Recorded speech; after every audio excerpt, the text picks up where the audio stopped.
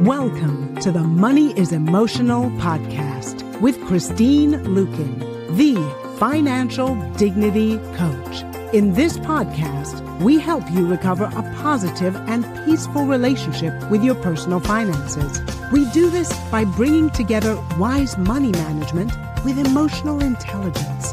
Join us for this journey where we navigate our relationship with money as Christine Luken draws from years of experience and guest experts to help you get to the root of your money issues. Hello and welcome to Money is Emotional with your host, Christine Luken. Christine, what's going on?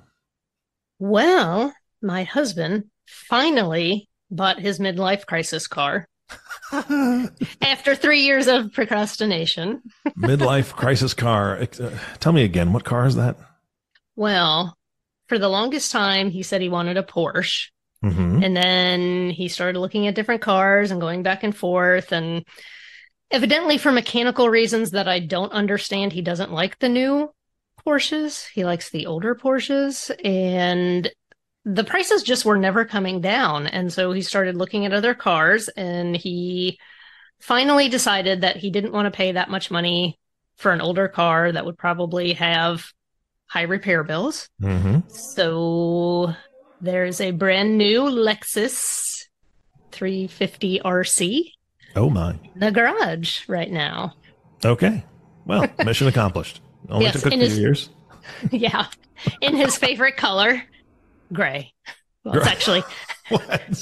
That is not the color I was thinking.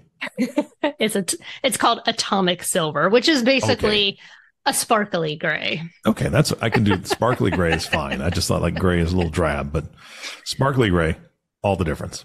Yeah. Well, I mean, it's funny because my husband, like, he is not a color person, which is funny because we are talking about color today. Yes.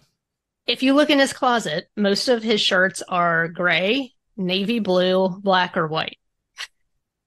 Yeah, I didn't want to make, I wanted to be friends with your guests, so I didn't mention before this. I'll just put it on the spot. I'm partially colorblind, so I don't know if I'm going to be able to participate a whole lot today. Well, we didn't come here to talk about cars today. We did come here to actually talk about color, which is probably people are thinking, why are we talking about color on the Money is Emotional podcast? Well, stay tuned because we have our special guest and my friend, Michelle Lewis. Michelle is a color psychology and branding expert. She is the author of Color Secrets, Learning the One Universal Language We Were Never Taught. And she's the host of the Visible Entrepreneur podcast. Welcome, Michelle. Hey, Christine. So excited to be here. Yes, me too. So I would love for you to briefly tell us about your journey with color. How did you become so fascinated with it and decide to make the focus of your career and your business? It's wild, isn't it? It's unusual. It's strange. It's something that just happened to me. It all started in film school, actually. Someone got me a book while I was in college because I was studying film and television production, since that's the world that I was raised in. And it was called If It's Purple, Someone's Gonna Die. And it was such a great title, right? And yes, what it did is it showed me how certain colors were used in certain films to bring an audience emotionally and mentally through the story. And I thought, isn't that interesting? And I didn't really think much of it, graduated, started working in film, and then decided to start my own business after having gotten a degree in interior design and natural medicine and all this stuff. And so I was like, okay, yeah, I'm going to launch my business. It's going to be great. And it was an utter and total failure. 0 sales, 0 growth, 0 anything. I'm sure people that are listening can relate. And I thought it was something I had done wrong. Must be me, must be my offer. Like, this is just not meant for me.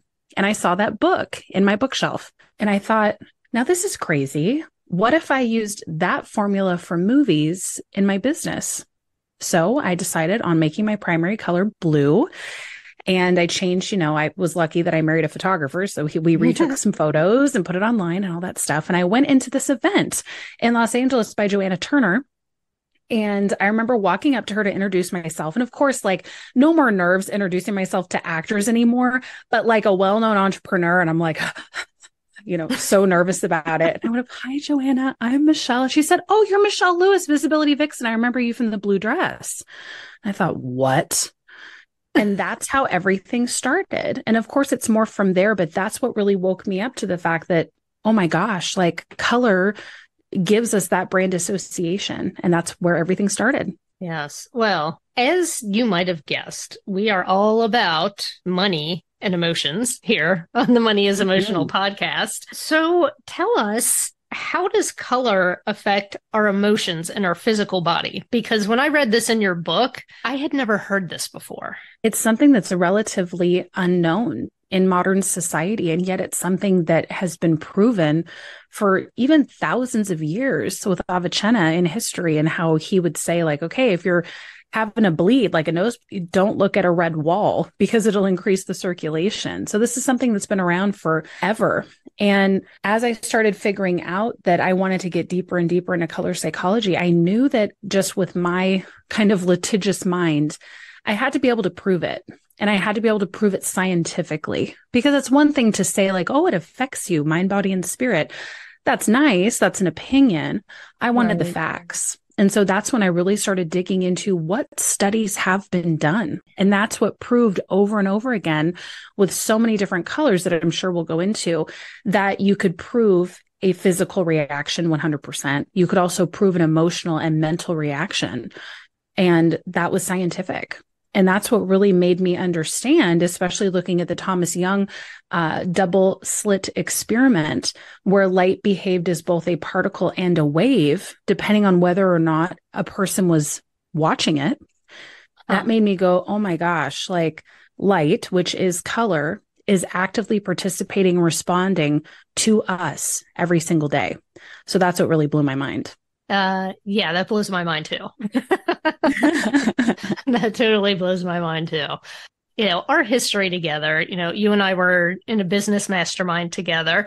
And actually, interestingly enough, you have a product called the podcast pitch kit, which we'll have to link up here in the show notes, that I purchased from you. And I mean, I have guested on so many podcasts because of the information that I learned from you. And so, but this like color really coming forward in your business happened after, we graduated out of the mastermind. And so I've like loved watching your evolution into this, and this really being the centerpiece of your business. And I was really intrigued when you put out this quiz. So I had this major epiphany after taking your brand color quiz.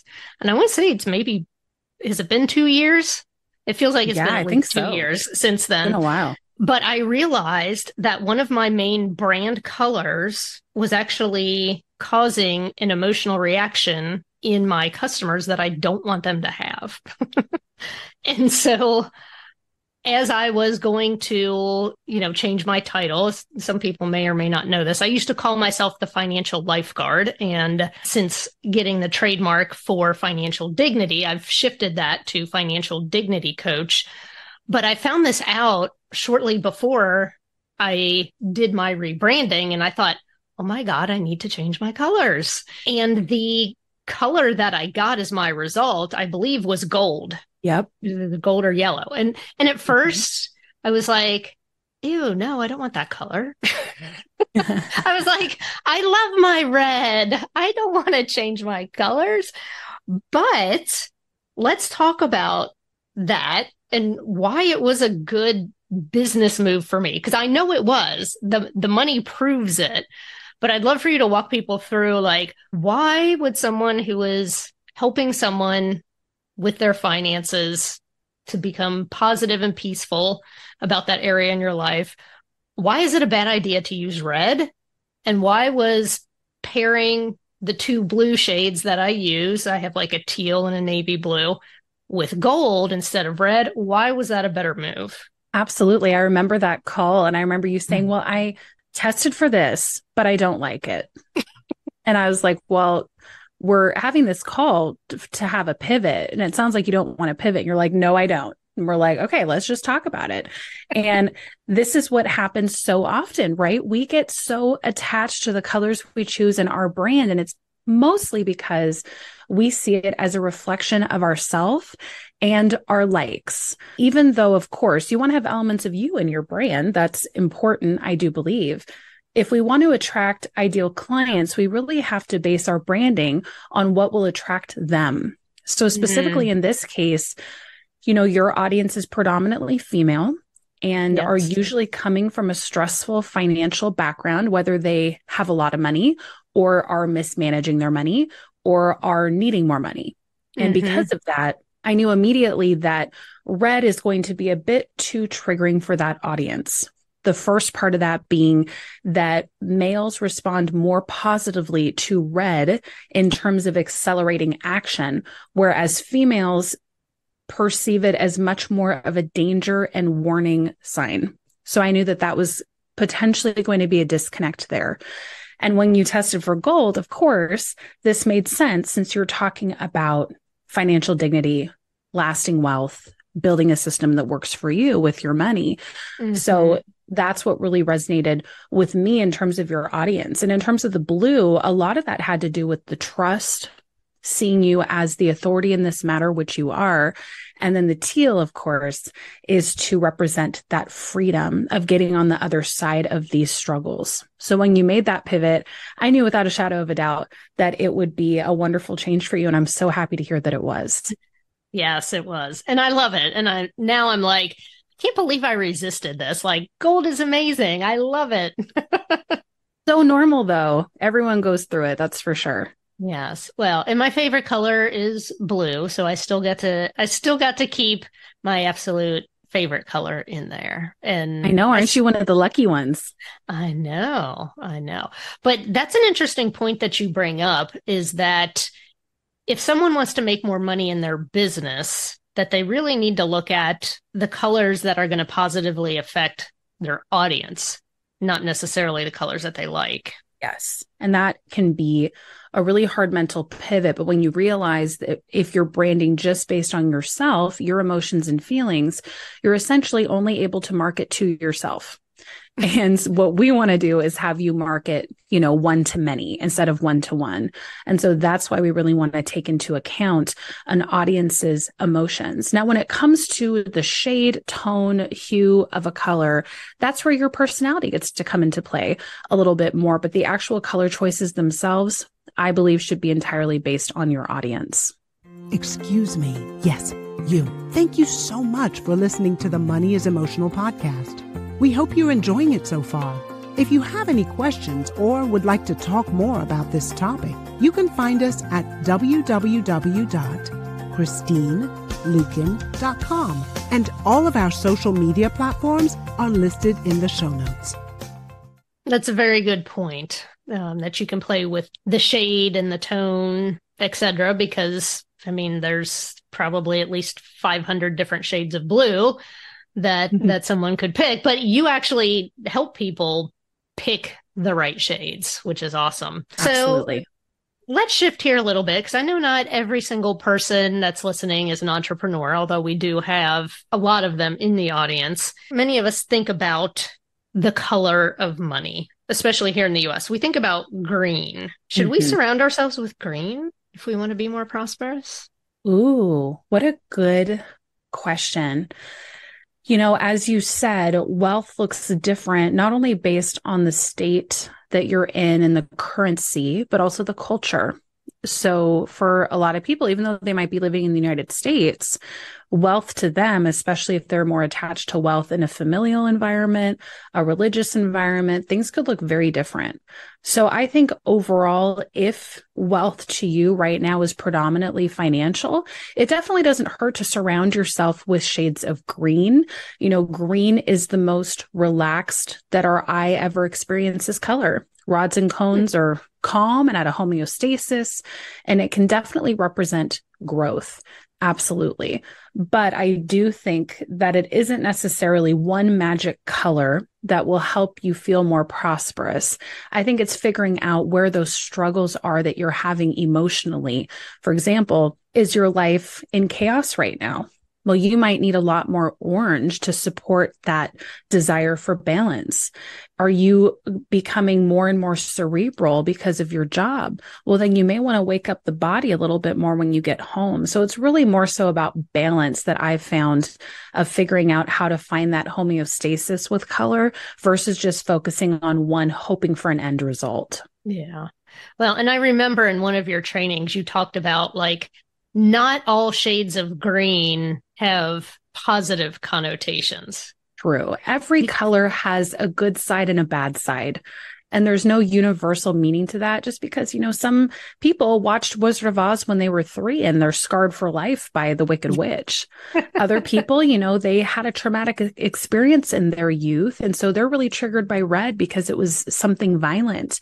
It can be different for every person. And that's what's so interesting about color. I do feel like a lot of people, especially ones that create those color wheels, they try to pigeonhole meanings to color.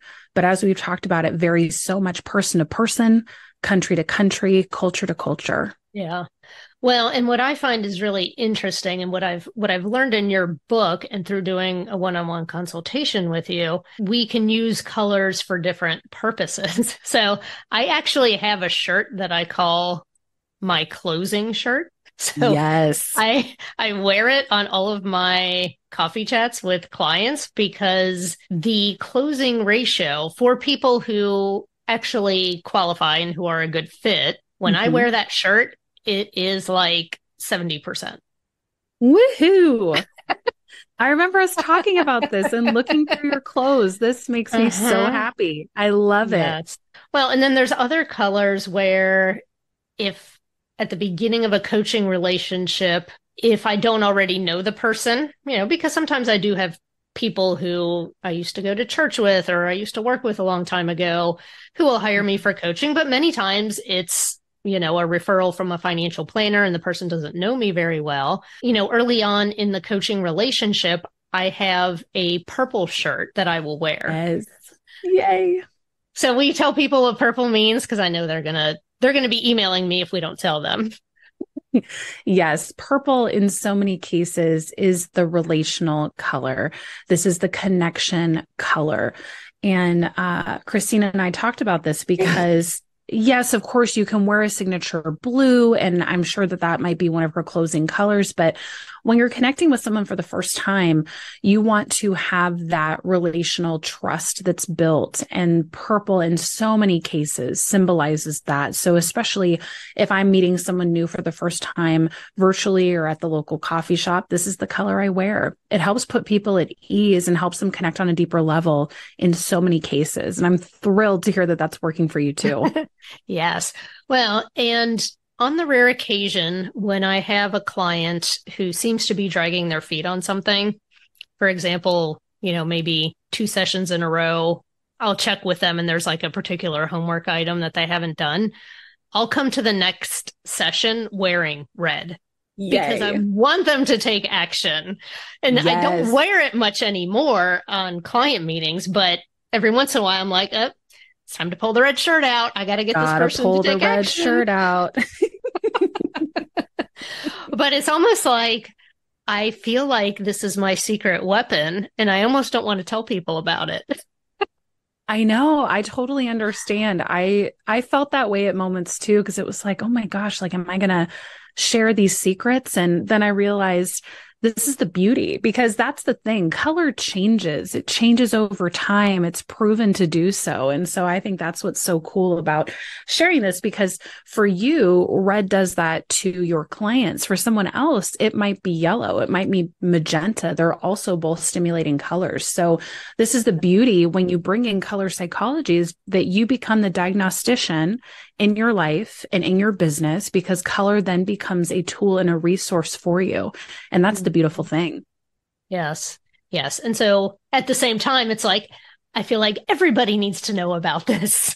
I agree. All right. So let's do a little bit of a lightning round. I'm going to give you some common financial scenarios, and I'd love for you to tell us which colors would be beneficial to bring in and why. And also, what colors should we avoid in this situation? So Okay, the I'm going first to one, base this. I'm so sorry to interrupt you, but I'm going to base this based on where we live and what we okay, have in our culture. okay, perfect. All right. If we are tempted to spend emotionally, I'd bring in some blue to help bring our mind back into it. that's perfect. What color should we avoid? When you're spending emotionally, what color should you avoid? Yes. I would say probably pink, because that is going to bring in a lot of like comfort and self-soothing. So that may actually prompt you to overspend or buy luxury items when you then realize when you look at your bank account that that was a terrible mistake. So did you hear that? People who are selling luxury items, you should wear pink. Exactly. But not magenta pink though, right? Not the Barbie pink, because that's a little different, isn't it? Barbie pink is actually hot pink, not magenta. Oh, okay. Mm-hmm. So does that cause you to spend too? Well, that's hard to say. I mean, it's definitely an action driving color, but I would say no. It's going to make you make bolder choices, but that will probably be more so in your personal life or in your business and not necessarily in your spending. Okay.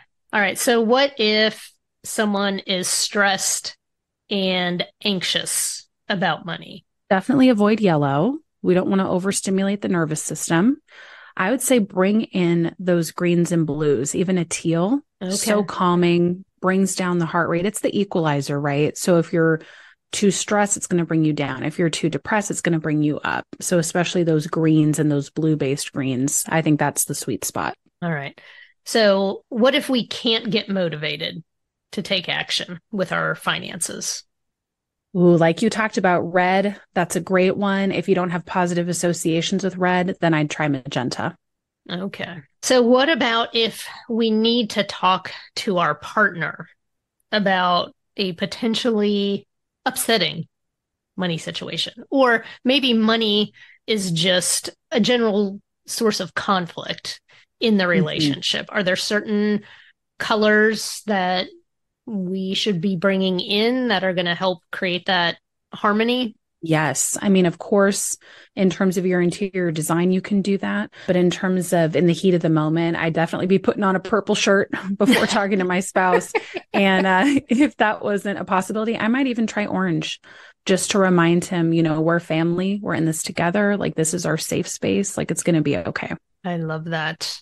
Yeah. So I really feel like this color is the secret weapon for, I think so. you know, for our finances to help ourselves like support the goals that we have with the various things in our personal finances. So do you have any parting words of wisdom for our listeners who want to use color to enhance their interactions with money? Sure. Yeah. You know, it all starts in the closet. This applies to people who have their own businesses or not.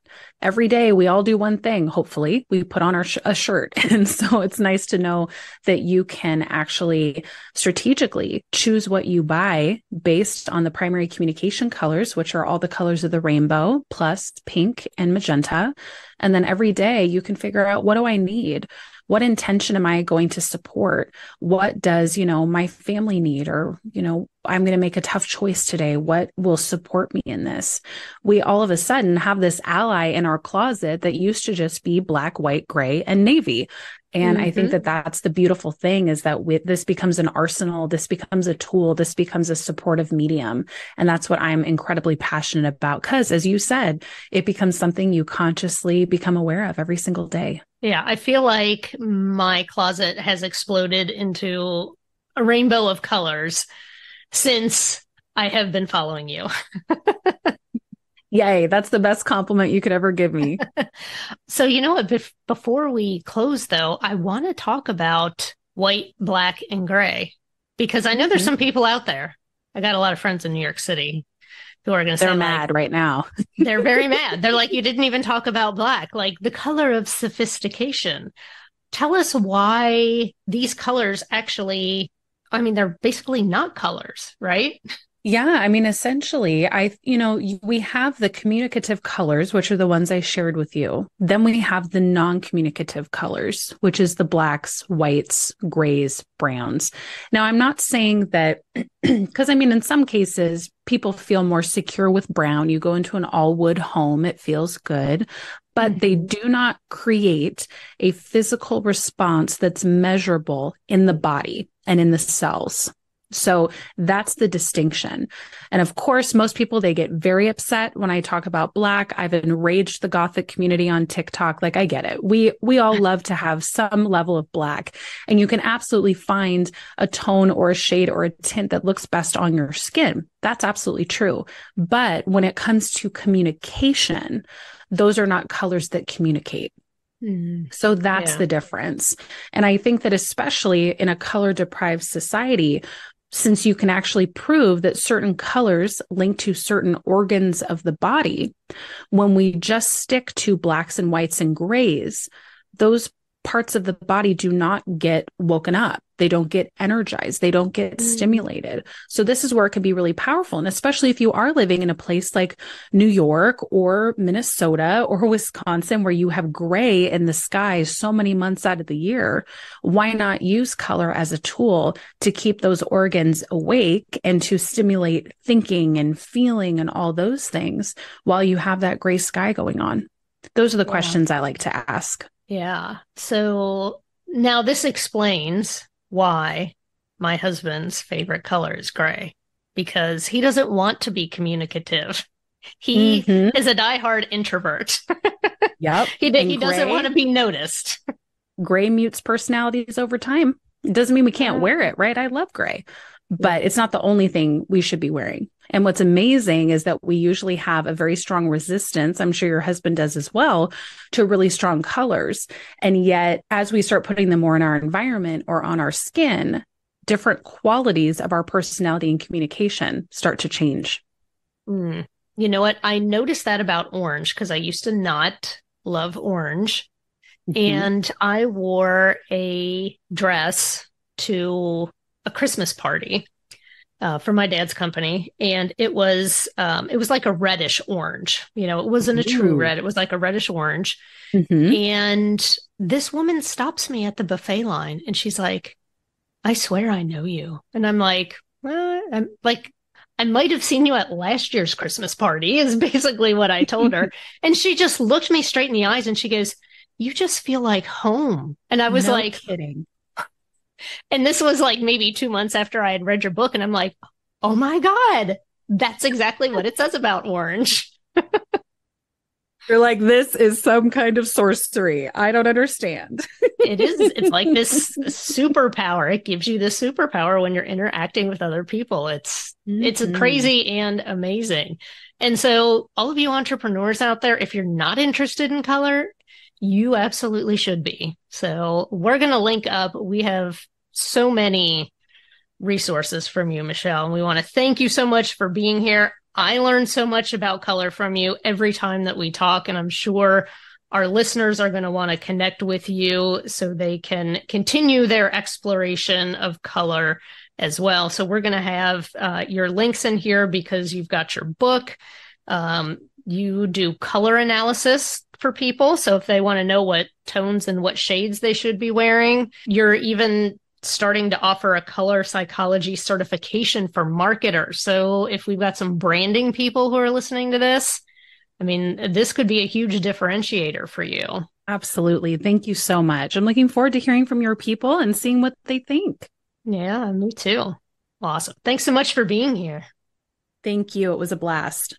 All right. There's so much to ask. Well, we don't have time, but I do have one question. Well, first, one comment, then one question, because when you brought up, I think it was the book, did you say, what was it about purple and somebody's going to die? Yes, that was a book. I can't remember the author's name off the top of my head, but it was called If It's Purple, Someone's Gonna Die. And it was all about film and colors in film. And that's hilarious because as a Star Trek fan, the old school Star Trek, anybody who watches that knows that if anybody goes on an away mission in red, they're dead. Yes. That was just the deal. That was Yeoman Smith. Come on, you're on the away mission. He's like, oh crap, he's going to die. And he knows it. He's got a red shirt on. Anyway, so that was the first thing that flashed in my head when you said that. I do have a quick question, and maybe we can't cover it in just, this next 2 minutes, but what about patterns? When it comes to colors and patterns, is that something that you've dove into? I've never met you before, so I don't know much about you. I'm really looking forward to getting to know you more and what you do, but is there something to do with patterns, whether it's polka dots or checkers or whatever with colors? How's that work?